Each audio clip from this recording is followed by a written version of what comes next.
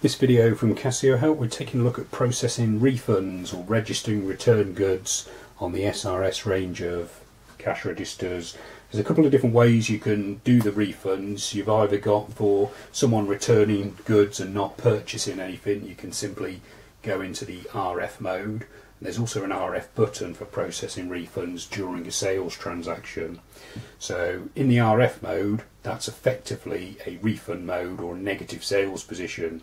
So if you were returning or accepting back goods to the value of £20 through Department 1, you would simply turn the key to RF, type in the value of the refund, and then assign it to your appropriate department.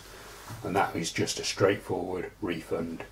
You would then cash it off just like a sale. If you're returning cash or did whatever method of payment, you simply press that button and the refund is processed. If you've got the receipt switched off, it won't print a receipt, but then when you do print a copy receipt, it displays RF on the receipt. So that's how to accept standard return. In the reg mode, you've also got the option of the RF button.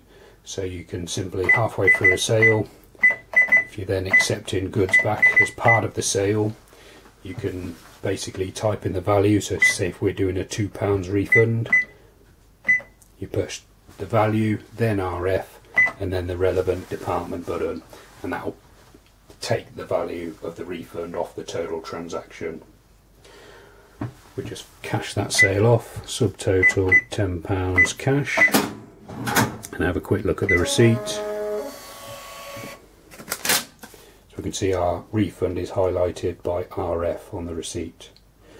For more information on using the SRS range of cash registers, please visit casiohelp.co.uk or subscribe to the YouTube channel. Thanks for watching.